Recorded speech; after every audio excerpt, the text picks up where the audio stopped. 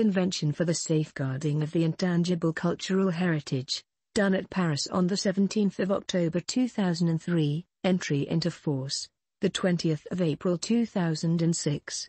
The General Conference of the United Nations Educational, Scientific and Cultural Organization, hereinafter referred to as UNESCO, meeting in Paris, from 29 September to the 17th of October 2003, at its 32nd session, referring to existing international human rights instruments, in particular to the Universal Declaration of Human Rights of 1948, the International Covenant on Economic, Social and Cultural Rights of 1966, and the International Covenant on Civil and Political Rights of 1966, considering the importance of the intangible cultural heritage as a mainspring of cultural diversity and a guarantee of sustainable development, as underscored in the UNESCO Recommendation on the Safeguarding of Traditional Culture and Folklore of 1989, in the UNESCO Universal Declaration on Cultural Diversity of 2001, and in the Istanbul Declaration of 2002 adopted by the Third Round Table of Ministers of Culture,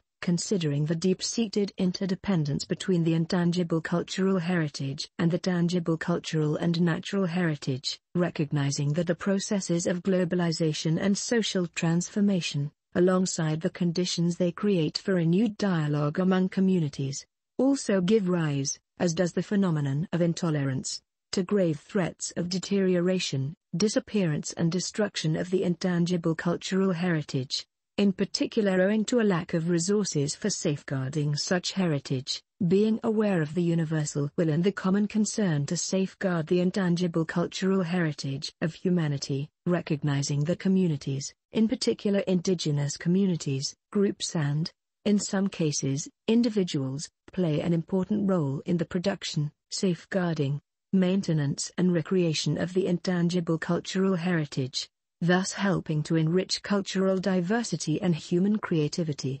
Noting the far-reaching impact of the activities of UNESCO in establishing normative instruments for the protection of the cultural heritage, in particular the Convention for the Protection of the World Cultural and Natural Heritage of 1972.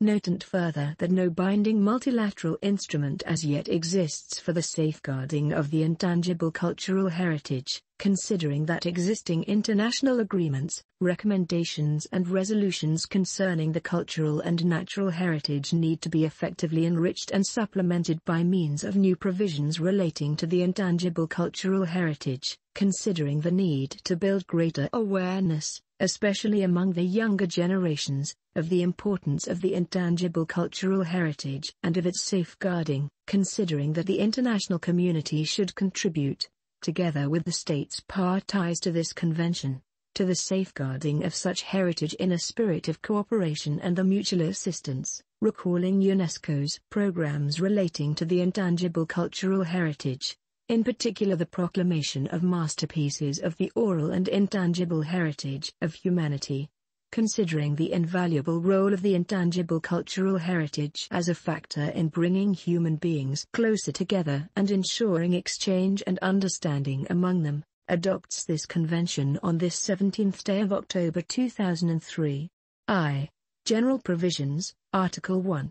Purposes of the Convention. The purposes of this convention are, a. To safeguard the intangible cultural heritage. B. To ensure respect for the intangible cultural heritage of the communities, groups and individuals concerned. C. To raise awareness at the local, national and international levels of the importance of the intangible cultural heritage, and of ensuring mutual appreciation thereof. D. To provide for international cooperation and assistance. Article 2. Definitions. For the purposes of this convention. 1. The intangible cultural heritage means the practices, representations, expressions, knowledge, skills, as well as the instruments, objects, artifacts and cultural spaces associated therewith that communities, groups and, in some cases, individuals recognize as part of their cultural heritage. This intangible cultural heritage, transmitted from generation to generation, is constantly recreated by communities and groups in response to their environment, their interaction with nature and their history, and provides them with a sense of identity and continuity, thus promoting respect for cultural diversity and human creativity. For the purposes of this convention, consideration will be given solely to such intangible cultural heritage as is compatible with existing international human rights instruments, as well as with the requirements of mutual respect among communities, groups and individuals, and of sustainable development. 2. The intangible cultural heritage, as defined in paragraph 1 above, is manifested inter alia in the following domains: a. Oral traditions and expressions, including language as a vehicle of the intangible cultural heritage. B. Performing arts. C. Social practices, rituals and festive events. D. Knowledge and practices concerning nature and the universe. E. Traditional craftsmanship. 3. Safeguarding means measures aimed at ensuring the viability of the intangible cultural heritage, including the identification, documentation, research, preservation, protection, promotion, enhancement, transmission, particularly through formal and non-formal education, as well as the revitalization of the various aspects of such heritage. 4. States parties means states which are bound by this convention and among which this convention is in force. 5. This convention applies mutatis mutandis to the territories referred to in Article 33 which become parties to this convention in accordance with the conditions set out in that article. To that extent the expression states parties also refers to such territories. Article 3. Relationship to other international instruments. Nothing in this convention may be interpreted as a. altering the status or diminishing the level of protection under the 1972 Convention concerning the protection of the world cultural and natural heritage of world heritage properties with which an item of the intangible cultural heritage is directly associated, or b.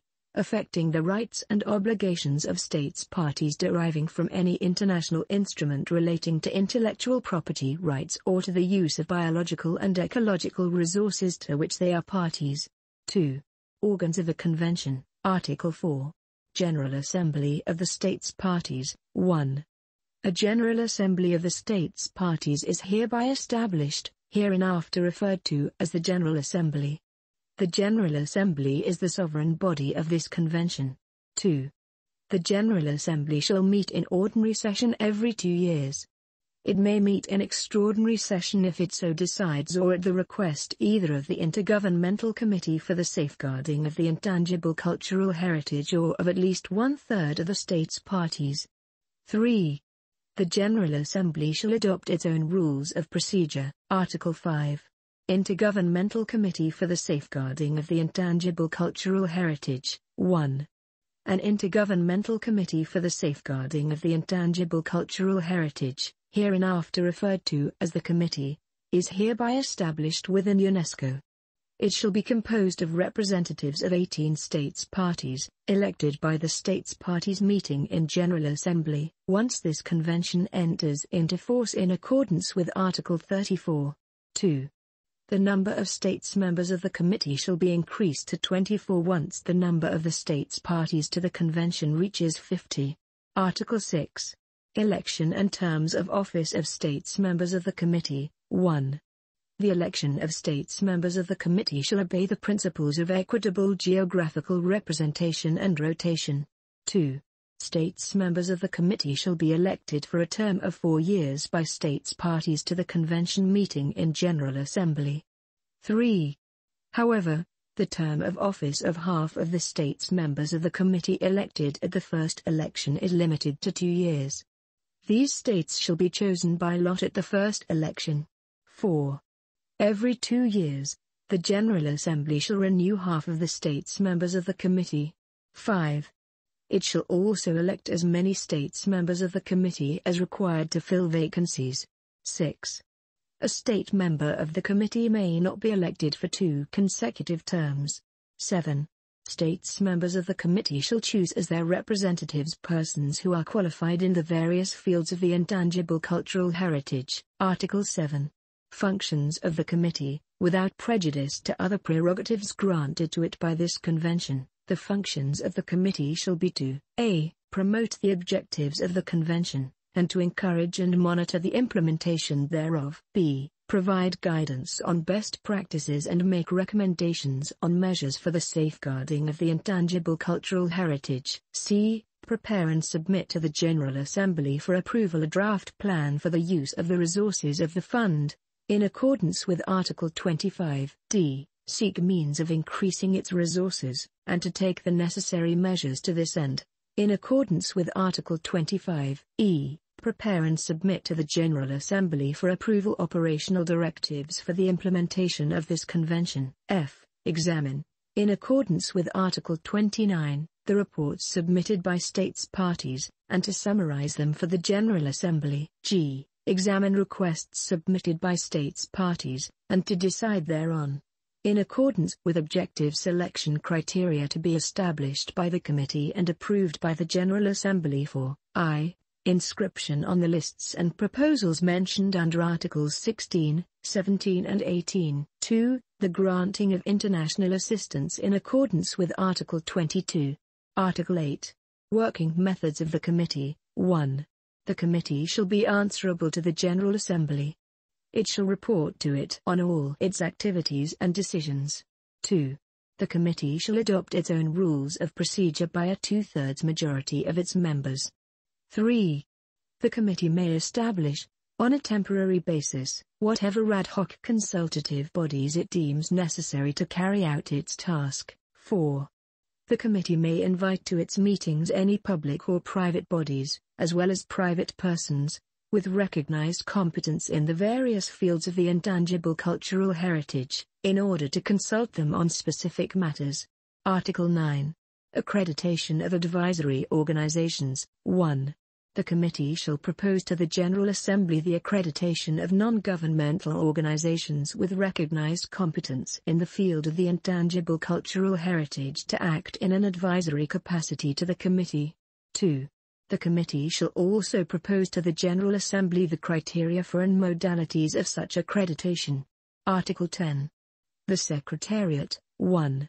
The Committee shall be assisted by the UNESCO Secretariat. 2. The Secretariat shall prepare the documentation of the General Assembly and of the Committee, as well as the draft agenda of their meetings, and shall ensure the implementation of their decisions. 3. Safeguarding of the intangible cultural heritage at the national level. Article 11. Role of states parties. Each state party shall, a. Take the necessary measures to ensure the safeguarding of the intangible cultural heritage present in its territory. B. Among the safeguarding measures referred to in Article 2, Paragraph 3, identify and define the various elements of the intangible cultural heritage present in its territory, with the participation of communities, groups and relevant non-governmental organizations. Article 12. Inventories. 1. To ensure identification with a view to safeguarding, each state party shall draw up, in a manner geared to its own situation, one or more inventories of the intangible cultural heritage present in its territory. These inventories shall be regularly updated. 2. When each state party periodically submits its report to the Committee, in accordance with Article 29, it shall provide relevant information on such inventories. Article 13.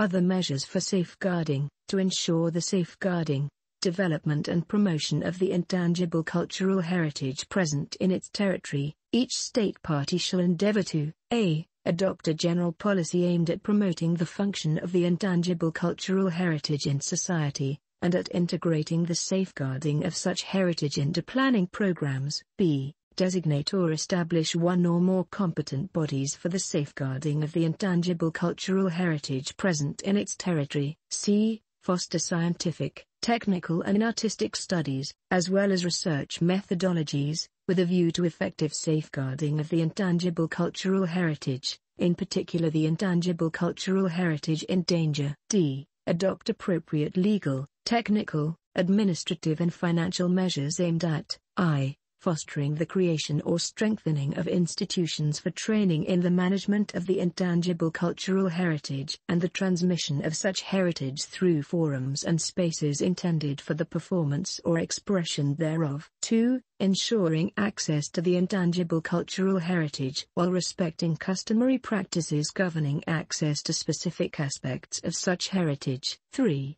Establishing documentation institutions for the intangible cultural heritage and facilitating access to them. Article 14. Education, awareness raising and capacity building. Each state party shall endeavor, by all appropriate means, to a. Ensure recognition of, respect for, and enhancement of the intangible cultural heritage in society, in particular through educational, awareness-raising and information programs aimed at the general public, in particular young people. 2. Specific educational and training programs within the communities and groups concerned. 3. Capacity-building activities for the safeguarding of the intangible cultural heritage, in particular management and scientific research. And 4. Non-formal means of transmitting knowledge. B. Keep the public informed of the dangers threatening such heritage, and of the activities carried out in pursuance of this convention. C. Promote education for the protection of natural spaces and places of memory whose existence is necessary for expressing the intangible cultural heritage. Article 15. Participation of communities, groups and individuals, within the framework of its safeguarding activities of the intangible cultural heritage. Each state party shall endeavor to ensure the widest possible participation of communities, groups and, where appropriate, individuals that create, maintain and transmit such heritage, and to involve them actively in its management. 4. Safeguarding of the intangible cultural heritage at the international level. Article 16. Representative list of the intangible cultural heritage of humanity. 1. In order to ensure better visibility of the intangible cultural heritage and awareness of its significance, and to encourage dialogue which respects cultural diversity, the Committee, upon the proposal of the states parties concerned, shall establish, keep up to date and publish a representative list of the intangible cultural heritage of humanity. 2. The Committee shall draw up and submit to the General Assembly for approval the criteria for the establishment, updating and publication of this representative list. Article 17. List of intangible cultural heritage in need of urgent safeguarding. 1.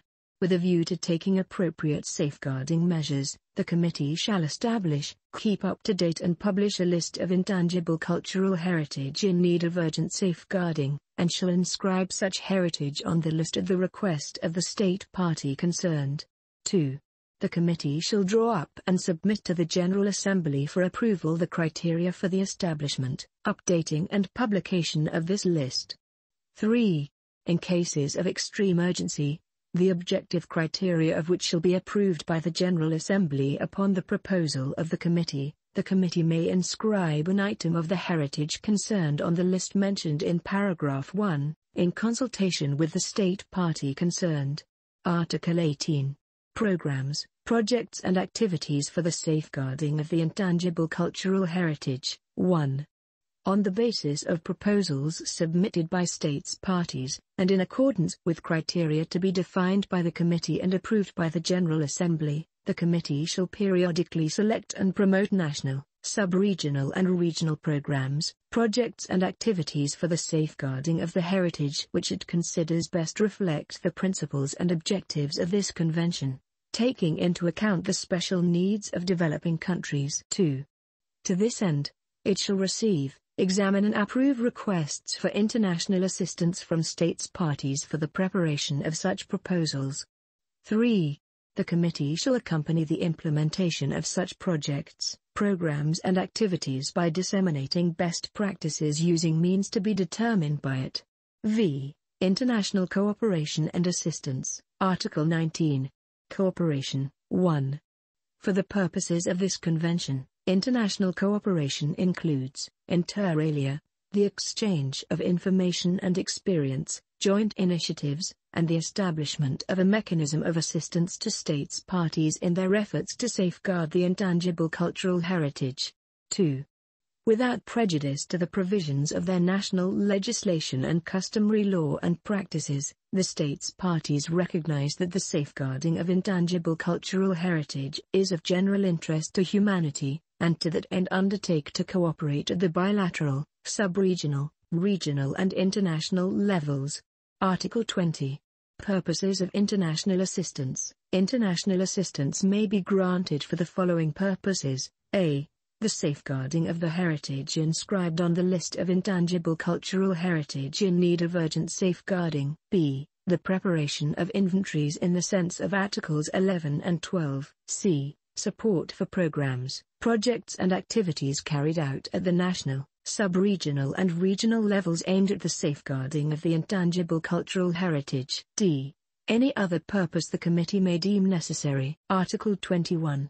Forms of international assistance. The assistance granted by the committee to a state party shall be governed by the operational directives foreseen in Article 7 and by the agreement referred to in Article 24, and may take the following forms: a. Studies concerning various aspects of safeguarding. B. The provision of experts and practitioners. C. The training of all necessary staff. D.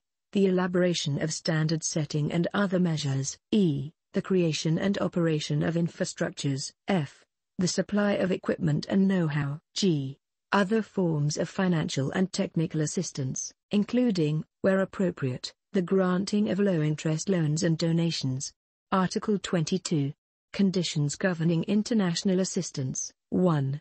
The committee shall establish the procedure for examining requests for international assistance, and shall specify what information shall be included in the requests, such as the measures envisaged and the interventions required, together with an assessment of their cost.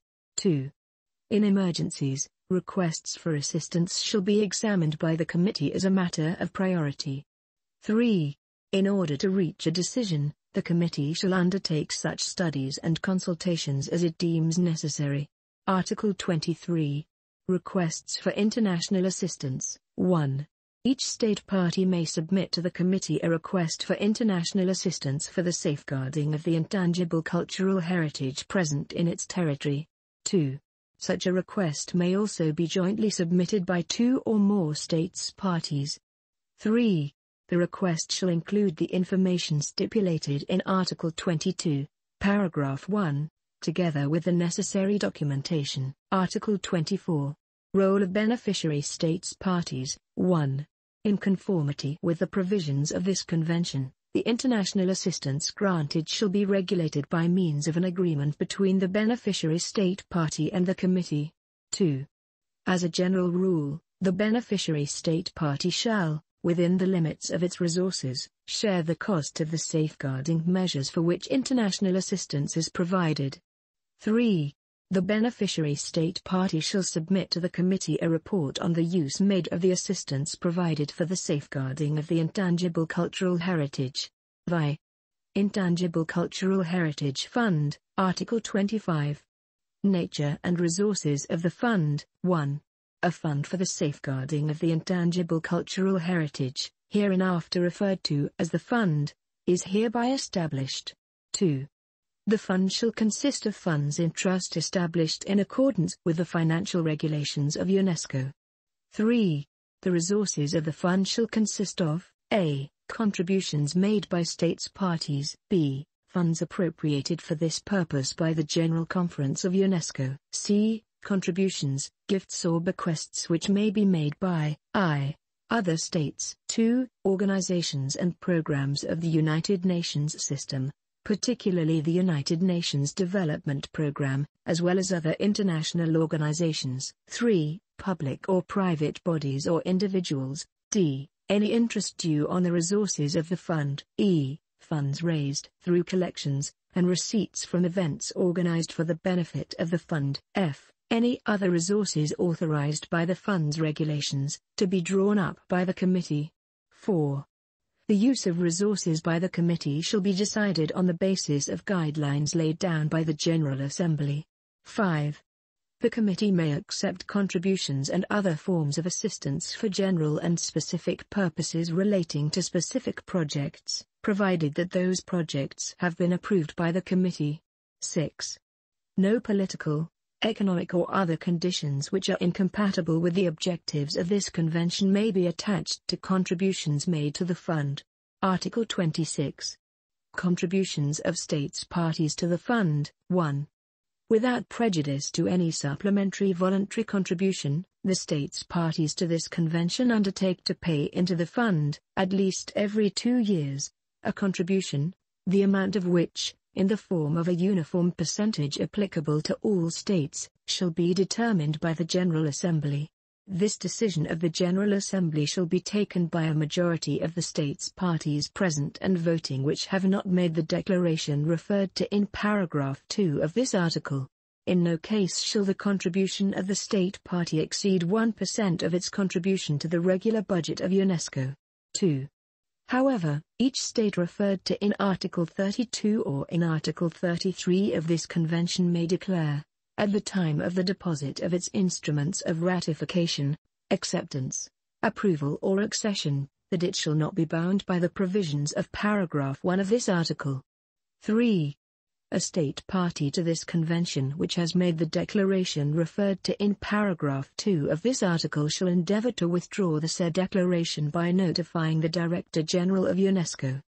However, the withdrawal of the declaration shall not take effect in regard to the contribution due by the state until the date on which the subsequent session of the General Assembly opens. 4. In order to enable the committee to plan its operations effectively, the contributions of states parties to this convention which have made the declaration referred to in paragraph 2 of this article shall be paid on a regular basis, at least every 2 years, and should be as close as possible to the contributions they would have owed if they had been bound by the provisions of paragraph 1 of this article. 5.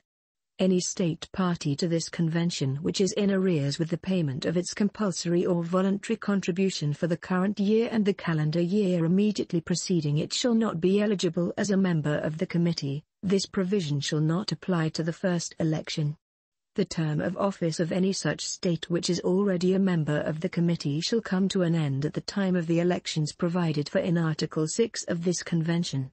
Article 27. Voluntary supplementary contributions to the fund. States parties wishing to provide voluntary contributions in addition to those foreseen under Article 26 shall inform the committee, as soon as possible, so as to enable it to plan its operations accordingly. Article 28. International fundraising campaigns. The states parties shall, insofar as is possible, lend their support to international fundraising campaigns organized for the benefit of the fund under the auspices of UNESCO. 7. Reports. Article 29. Reports by the states parties. The states parties shall submit to the committee, observing the forms and periodicity to be defined by the committee, reports on the legislative, regulatory and other measures taken for the implementation of this convention. Article 30. Reports by the committee. 1. On the basis of its activities and the reports by states parties referred to in Article 29, the committee shall submit a report to the General Assembly at each of its sessions. 2. The report shall be brought to the attention of the General Conference of UNESCO. 8. Transitional Clause. Article 31. Relationship to the proclamation of masterpieces of the oral and intangible heritage of humanity. 1. The committee shall incorporate in the representative list of the intangible cultural heritage of humanity the items proclaimed masterpieces of the oral and intangible heritage of humanity before the entry into force of this convention. 2. The incorporation of these items in the representative list of the intangible cultural heritage of humanity shall in no way prejudge the criteria for future inscriptions decided upon in accordance with Article 16. Paragraph 2. 3. No further proclamation will be made after the entry into force of this convention. 9. Final clauses. Article 32. Ratification, acceptance or approval. 1. This convention shall be subject to ratification, acceptance or approval by states members of UNESCO in accordance with their respective constitutional procedures. 2. The instruments of ratification, acceptance or approval shall be deposited with the Director General of UNESCO. Article 33. Accession. 1. This convention shall be open to accession by all states not members of UNESCO that are invited by the General Conference of UNESCO to accede to it. 2. The instruments of ratification, acceptance or approval shall be deposited with the Director General of UNESCO. Article 33. Accession. 1. This convention shall be open to accession by all states not members of UNESCO that are invited by the General Conference of UNESCO to accede to it. 2. This convention shall also be open to accession by territories which enjoy full internal self-government recognized as such by the United Nations, but have not attained full independence in accordance with General Assembly Resolution 1514-15, and which have competence over the matters governed by this convention, including the competence to enter into treaties in respect of such matters. 3. The instrument of accession shall be deposited with the Director General of UNESCO. Article 34. Entry into force. This convention shall enter into force 3 months after the date of the deposit of the 30th instrument of ratification, acceptance, approval or accession, but only with respect to those states that have deposited their respective instruments of ratification, acceptance, approval, or accession on or before that date. It shall enter into force with respect to any other state party 3 months after the deposit of its instrument of ratification, acceptance, approval or accession. Article 35. Federal or non-unitary constitutional systems. The following provisions shall apply to states parties which have a federal or non-unitary constitutional system. A. With regard to the provisions of this convention, the implementation of which comes under the legal jurisdiction of the federal or central legislative power, the obligations of the federal or central government shall be the same as for those states parties which are not federal states. B. With regard to the provisions of this convention, the implementation of which comes under the jurisdiction of individual constituent states, countries, provinces or cantons which are not obliged by the constitutional system of the Federation to take legislative measures, the federal government shall inform the competent authorities of such states, countries, provinces or cantons of the said provisions, with its recommendation for their adoption. Article 36. Denunciation. 1. Each state party may denounce this convention. 2.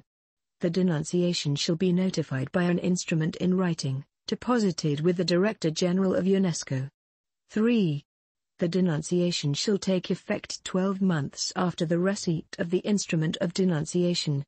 It shall in no way affect the financial obligations of the denouncing state party until the date on which the withdrawal takes effect. Article 37.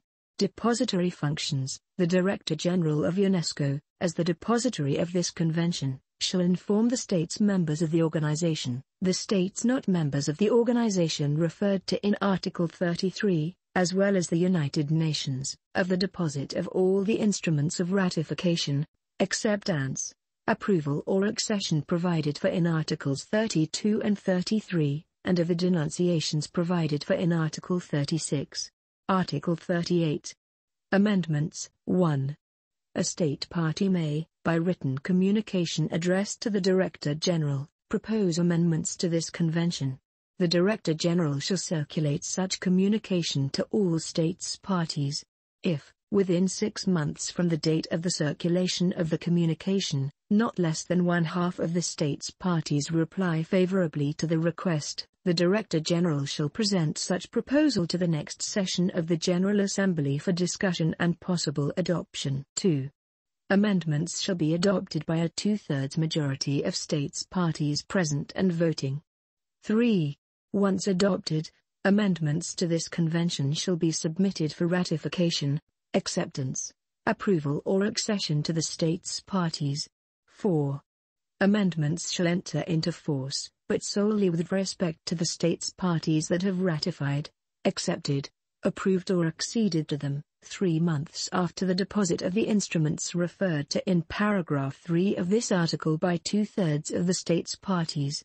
Thereafter, for each state party that ratifies, accepts, approves or accedes to an amendment, the said amendment shall enter into force 3 months after the date of deposit by that state party of its instrument of ratification, acceptance, approval or accession. 5. The procedure set out in paragraphs 3 and 4 shall not apply to amendments to Article 5 concerning the number of states members of the committee. These amendments shall enter into force at the time they are adopted. 6. A state which becomes a party to this convention after the entry into force of amendments in conformity with paragraph 4 of this article shall, failing an expression of different intention, be considered, a. as a party to this convention as so amended, and, b. as a party to the unamended convention in relation to any state party not bound by the amendments. Article 39. Authoritative texts. This convention has been drawn up in Arabic, Chinese, English, French, Russian, and Spanish, the 6 texts being equally authoritative. Article 40. Registration. In conformity with Article 102 of the Charter of the United Nations, this convention shall be registered with the Secretariat of the United Nations at the request of the Director General of UNESCO.